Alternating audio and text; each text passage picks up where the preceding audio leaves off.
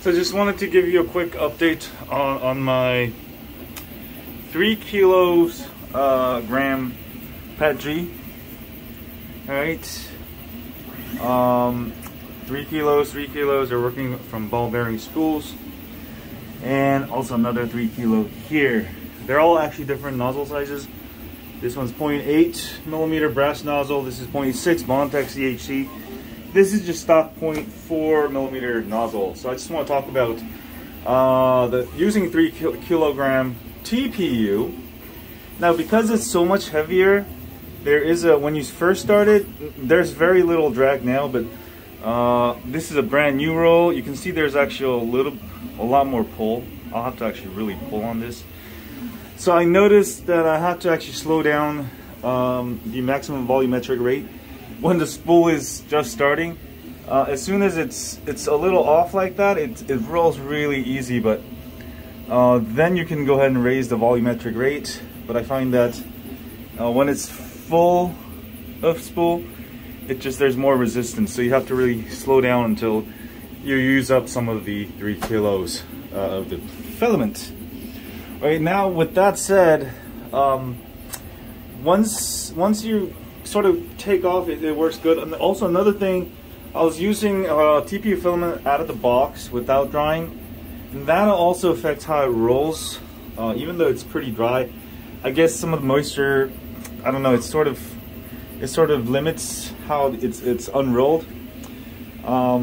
So it seems like to me, if you dry it all the way, this one I dried over 24 hours in one of those food dehydrators.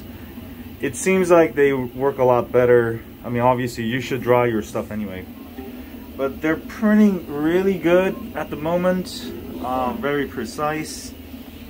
Working really well with the new mount.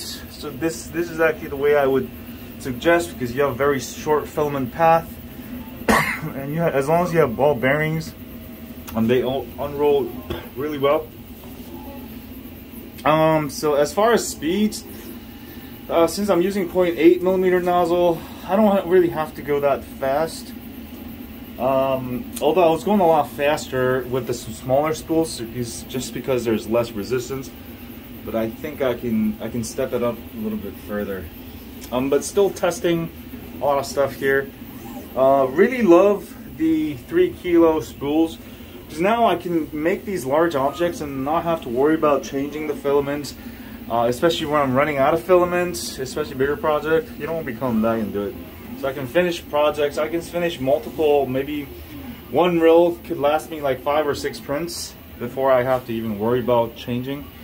So I really like the 3 kilos, and also cheaper to buy in bulk like this.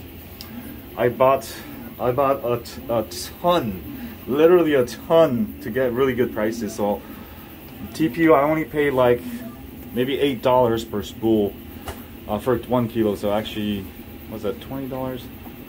Yeah, around $20 per one of these spools. So it's a really good deal. Otherwise, I would pay way more for the same amount.